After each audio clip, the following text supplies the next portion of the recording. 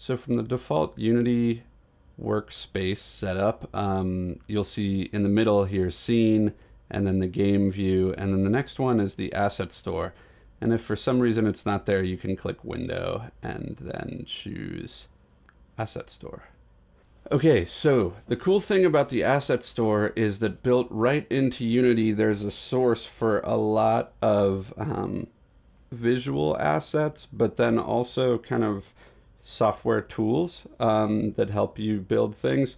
A lot of this stuff is designed for game design specifically, but it gives us a huge leg up on building environments if we don't have an art team or 3D modeling skills on our own. What's cool about this is there are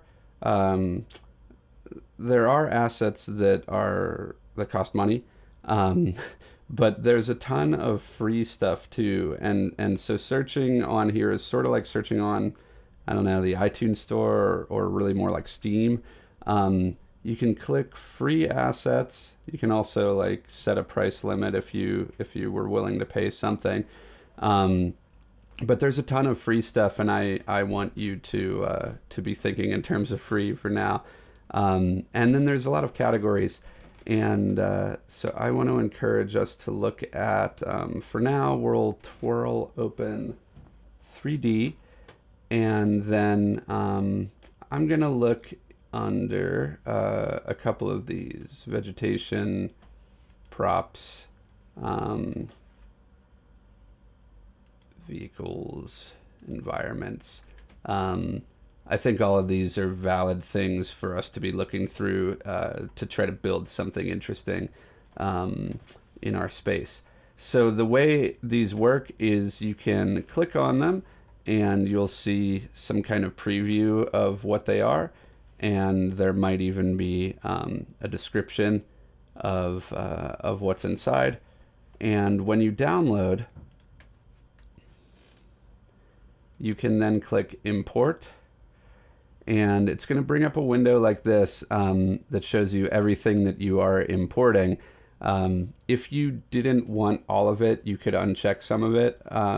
Like let's say you downloaded a pack that wasn't just 4 trees, it was like 100 cool things for your awesome city or whatever, but you only wanted, one building.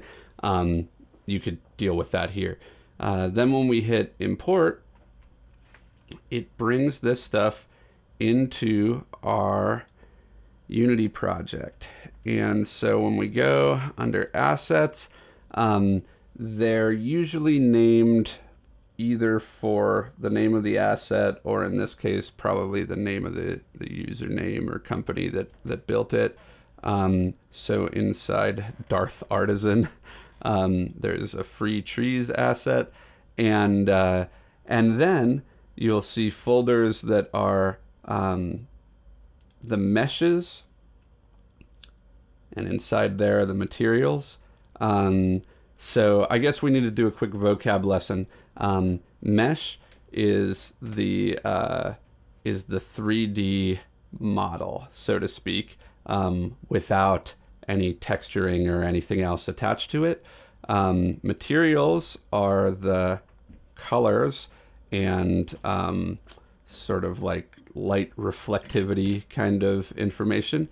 And then there's actually a demo scene in this one, which definitely isn't necessary. If you double click this would open up a whole new scene like this where the trees would be, I guess. And then here there's a texture, which is distinct from a material because it can be like a tiled image.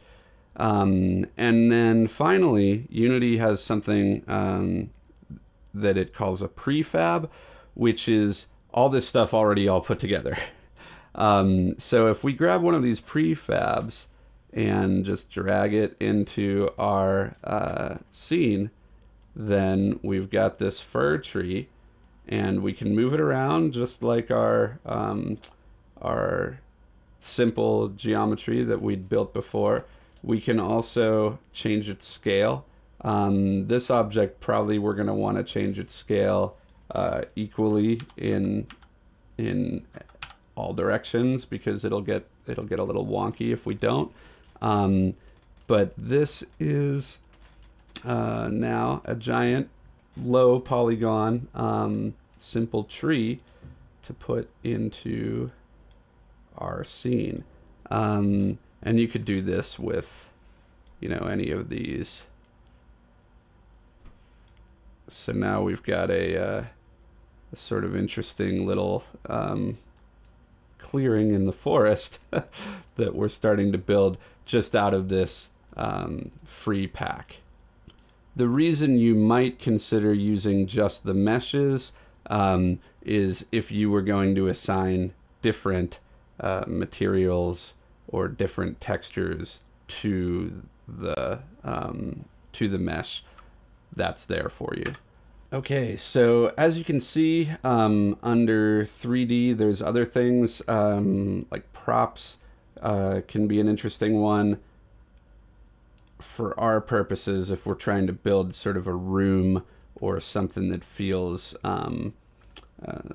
like a chamber or a museum or a dorm room or any kind of space that might have furniture or props of some kind.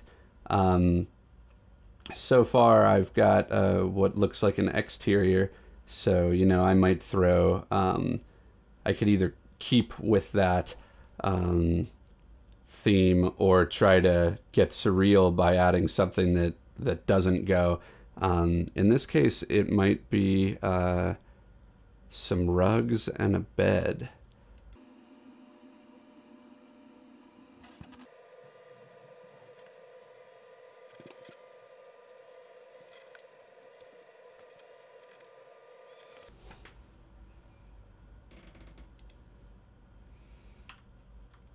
All right, now all of a sudden, with no 3D modeling skills and no money spent, we have built a significantly more interesting virtual space that we can navigate around.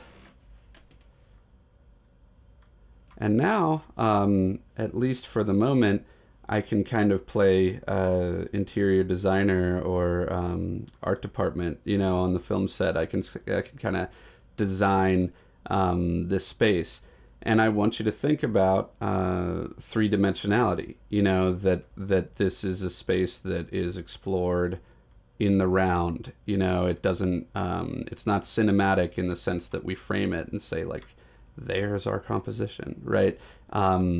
Your viewer will get to explore every corner of this. And so like, is this boring? You know, we need to think about like how we activate these spaces and draw people around and why they might want to go from here to there to check things out.